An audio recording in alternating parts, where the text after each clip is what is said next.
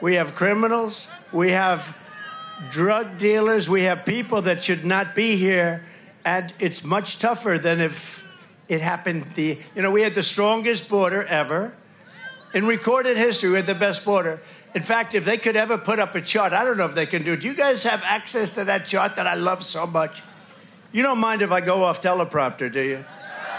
Because these teleprompters are so damn boring, I try and explain that. Oh, there's it. Wow.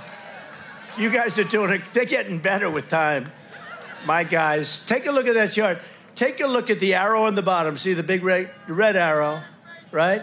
So that's when I left office. That was the lowest point, and that comes right from the government services, comes right out of Border Patrol. Take a look at that. So that arrow is the lowest amount of illegal immigration ever in recorded history into our country.